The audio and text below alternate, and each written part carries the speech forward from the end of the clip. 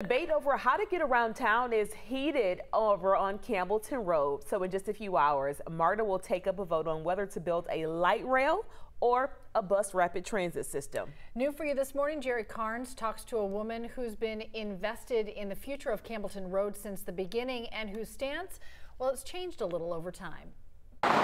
It is a street lined with passion, and few topics will stir emotions on Campbellton Road more than the issue of bus or rail. Sherry Williams knows the issue well. People have been waiting for so long. She was there in 2018 when MARTA proposed upgrading the area from buses to light rail.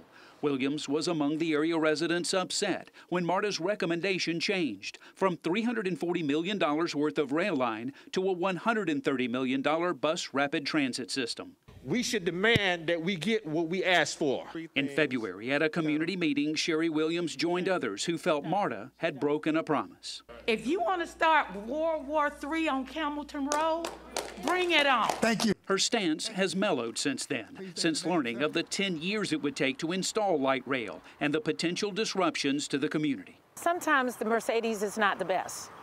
Sometimes you're better off with a Lincoln or a Lexus.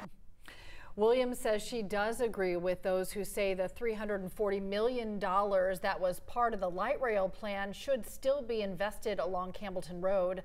A MARTA survey found the community is divided here, 45% for bus rapid transit, 43% for light rail.